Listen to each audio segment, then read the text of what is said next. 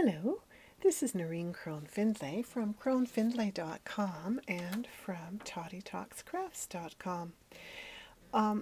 Crone-Findlay.com is my website with my designs and patterns and books and things that are available for people to purchase.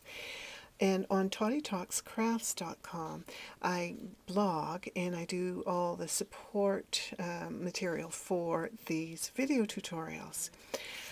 And I will be having quite a lot of photographs of the process that I use for making tapestry bobbins. Now, my bobbins are not ones that would appeal to everybody, but that's okay. You know, everybody has their own taste. Now, yeah, so do go to my blog to see how it is that I make my bobbins. Well, since I'm talking about bobbins, here I'll show you what I'm talking about with my bobbins. And I'm going to show you how to wind a butterfly too. Now, these are the bobbins that I make. They are 4 to 5 inches long, and each one they're handmade, and they have a little sort of arrow at the bottom that I use to tap the weft down with, and here is how they look when they are all wound and filled up. I quite like this one. This guy's like getting to the point, which I need to do too. So I will show you how I use recycled wood to make my tapestry bobbins. Now, there's kind of a one last thing is that sometimes I make quite large bobbins. You can see these ones are easily twice the size of the smaller ones. And they're good for holding a larger amount and working on larger spaces. Now, I was given a whole lot of the Paternayan, I'm not sure how you say that, tapestry yarn. My mother was a magnificent needlewoman and is no longer capable of doing that, and so I now have a ton of her yarns that she used for doing crewel stitchery. And but I'm not a butterfly person. I love butterflies, but I just don't like weaving with them. So I am going to show you how to wind a butterfly, because there is a real trick to it. And one of the things that I like to do is I use a crochet hook at the end for a sneaky little technique. This is not a bracelet, as you can obviously tell. It's a necklace that I beaded ever so long ago. It must be 26 years now. But I thought, since I'm doing the social networking for Merrick's Looms right now, I thought, oh well, you know, they're so beady. I would just wear a beady bracelet. Okay, now, when you're winding a butterfly, you will always be, you know, after you've got it wound, you're going to always work from your the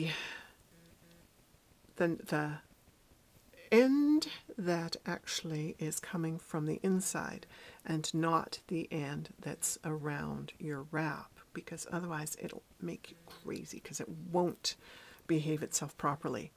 And I always think of winding butterflies is a lot like being a Vulcan, and that is, if you can do this like Spock did, that's great. If you can't, take your fingers and go, Mrr. Because having the Vulcan V is really handy for winding your butterflies. Because what you're going to do is you're going to park your first end. I'm going to move my necklace up here. You're going to park your first end between your index and middle finger. Okay? And now that's going to hold that in place. And your thumb and your little and ring fingers, I'm just going to turn my cladach so that it doesn't catch, are going to be what you wind on. Now here's the thing. and that is you don't want to be going randomly all over the place. What you're going to do is you're going to wind in progression, an orderly progression, so that you're actually going up your thumb and fingers so that you don't ever wrap, don't go like over top like this, because that is the butterfly kiss of death to it unwinding in a pleasing way for you. Okay, so I've gotten to the point where I'm not going to be able to go any further. So now, here's where I get my crochet hook. I lay it across and kind of hold on to it with my thumb. I then scooch my winding end under, and I go around all of my butterfly a couple of times, and then I take it over the hook, and here's the part that just is so nice, is you just bring it back under the wraps, and don't bring it all the way through, because for one thing it makes it easier for you to see, oh okay, that's got the little loopy. And that is what holds your butterfly in place. That's the body of your butterfly. And now your butterfly is going to unravel just like a thing of beauty. And you won't get any snagglepusses. So say I, and then of course it's snaggle. There we go. No snaggles. So there you have it. Butterflies. Or in my case, bobbins.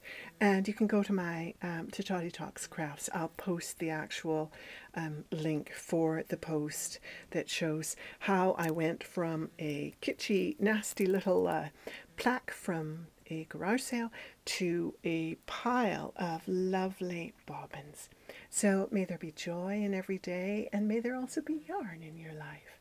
Happy weaving. Go gently. Talk to you soon.